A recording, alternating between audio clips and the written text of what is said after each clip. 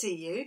Welcome to my home. This is my office. So I'm not in church because it's very cold in church at the moment, but I'm actually at home and I've had a tidy up because I knew you were coming. So welcome to my slightly tidier than usual office. It's lovely to see you and I hope that you're all well. Today is the second day of thinking about Jess's tree. So I'm really glad to be able to be with you for day 2 of our journey together. So before we come to worship, let's get ourselves ready. We take the Bible and we remember God the Father, and we place the Bible on the table and we say, Father, we are here. We are here for you. We've got our symbol of the cross and we remember God's Son Jesus. We say, Jesus, we are here. We are here for you. And I've already lit the candle. I don't know if you can see the flame there. And the candle reminds us of the Holy Spirit as we pray, Spirit, we are here. We are here for you. I've got something I need to let you know, a little secret. This is the second time I'm filming this because the first time I filmed it and I lit the candle and the match broke in half. I've got 2 halves of a match here and the top of the match flew over here and burnt a little hole in my table. So that's why I thought I'd light the candle all ready for us. So it's been a bit scary getting this ready for you. But let's think now about what we're here to think about. We can calm down. I can settle down a bit and stop worrying that I might be setting my office on fire and get comfortable. So today we're thinking about Adam and Eve. Now you might remember, you might have heard their story before. Adam and Eve are the first man and woman in the Bible. And God put Adam and Eve to live in the most beautiful garden. And he said that they could eat all the fruit in the garden except for the fruit from one tree. And they weren't allowed to eat that fruit, but they could eat all the other fruits that they wanted. So Adam and Eve lived happily in the garden and they ate all the fruit. And one day when Eve was walking around the garden, she saw a big snake wrapped around the branches of the tree that they weren't allowed to eat the fruit from. And the snake seemed to be talking to her. And the snake said to her, surely you can eat this fruit. Look how delicious it is. And Eve had a good look at the fruit and she thought, well, that looks very tasty. And the snake said to her, surely God didn't say you would die if you ate it. So Eve was persuaded to pick the fruit. She had a good look at it and it looked so tasty. So she ate some.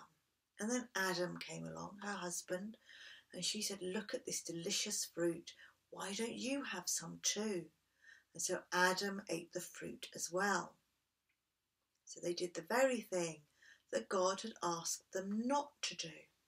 And so we pick up the story now after that moment. And the Bible says, then their eyes were opened and they knew they were naked and they sewed fig leaves together and made clothes for themselves. And they heard the sound of the Lord God walking in the garden at the time of the evening breeze. And the man and his wife hid themselves from the presence of the Lord. And the Lord God called and said to the man, where are you? And the man said, I heard you in the garden, and I was afraid because I was naked, and I hid myself. And the Lord God said, who told you that you were naked? Have you eaten the fruit of the tree of which I commanded you not to eat? And the man said, the woman gave me the fruit from the tree, and I ate it. The Bible isn't just full of stories about people who got life right all the time, people who always did the right thing, or people who were always brave and courageous. It's about ordinary people, people who got things wrong sometimes, people who made mistakes, who made poor decisions and choices, people who knew the difference between right and wrong, but chose to do the wrong thing. So the Bible's a bit like a story about us, isn't it? we don't get things right all the time. And sometimes we can deliberately choose to do something that we know is wrong. I wonder how you behave when you've done something that you know is wrong. In the story of Adam and Eve gets the blame. She gets blamed by Adam. Adam says to God, well, Eve, my wife, gave me the fruit. And if we were to read more of the story, we discover that Eve blames the snake and says, the snake told me to eat the fruit. So I wonder if when you've been caught doing something you shouldn't do, whether you've ever blamed someone else. Or I wonder if you've been given the blame by someone else. I wonder how that felt for you.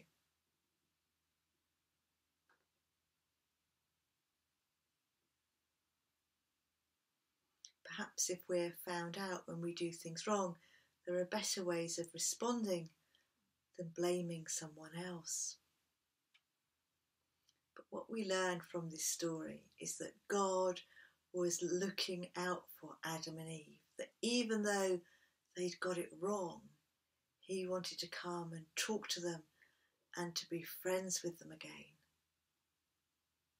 I wonder if you've ever had that experience when you've done something wrong and someone's really cross with you, but they still want to be your friend afterwards. I wonder how that felt for you. So our symbol today to go on the tree, I'm going to move the candle because I've got a bit nervous after I nearly burnt my table.